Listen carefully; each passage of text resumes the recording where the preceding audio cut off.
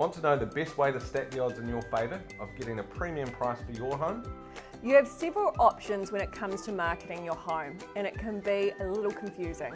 You've got buy negotiation, BEO, asking price, deadline or tender, option, and a few variations with each.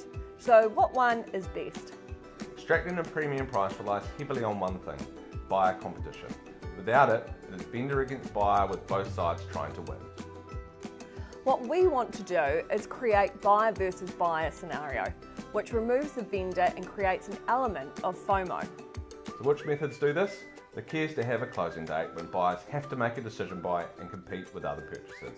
This gives us a couple of options. We've got deadline or tender or auction. These methods all have a closing date and time that buyers have to submit an offer or a bid. This naturally creates competition if your agent is skilled and the process is run well.